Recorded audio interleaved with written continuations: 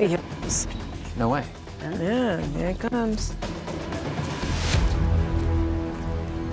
It's him. All right. Hey, man. Hey. Hi, Glad Justin. you decided to join us. Yeah. I want to just introduce myself formally. Pleasure. Neve. Justin. Yes. Gary's just like your fan fiction name. We're just clearing that up. Justin, Shan. Hi. Hello. And of course, Angela. Hello. Hi. You know. Hi. Nice to meet you. Nice to Sure. meet you. Nice to meet you. As Neve has probably already explained, cripplingly nervous about everything. I appreciate you coming out, though. You're right, and I did think it would only be proper to at least come out and actually greet you and everything. I haven't really, I'm not sure everything that's been discovered, but going through ending a previous relationship has, you know, put me in a certain spot where I just figuring out my next step in life. Justin, can I just ask you a couple of questions just to clear some things up? Sure. You said your previous relationship. Are you talking about your marriage? You were married, right? Yeah. Okay, and that's over now. You're fully broken up. Yeah. Similar to you, Angela just came out of a very long-term relationship that was heartbreaking. You're really the first person that she's engaged with since this big devastation in her life. And I think I'd be curious to know from what your perspective is, how you felt. You know, I try not to expect too much out of people to avoid being hurt. So I'm kind of in just this middle ground of just, I find someone to talk to, we talk, and it just be something where I'm just not looking for anything or expecting anything. From what Angela remembers, initially, after you had commented on one of her TikToks, you had said, oh, we should meet up.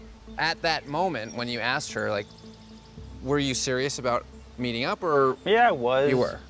But, I mean, you don't really expect anything. You kind of just doesn't really mean anything. So you know, didn't just necessarily kinda, think it would happen. Right. I didn't.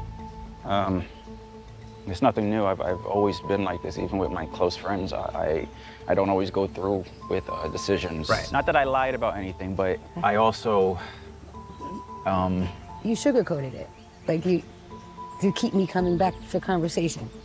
Yeah, I tried to- my best in that. I was satisfied to do, yeah. with the conversations also. It was relieving to get the good mornings, the good evenings, or how are you doing? That's why I was so comfortable about the whole situation. And that's just genuinely, you know, that is genuinely me. But right now, I just don't know what I think. I don't have any concrete idea of where I'm going. But I do think there's a big difference when we're trying not to hurt people. We create loose boundaries for who we might be, rather than setting clear boundaries for who we know we are today. So I think it could be really impactful and powerful for you is just set a clear boundary of, maybe I have to stop down, heal for myself. I'm not looking to date right now, but I am happy to have met you. Yeah, I definitely value our chatting and our friendship. I don't see anything for the time being. That would be the most sincere I could be about it. I get that. I understand.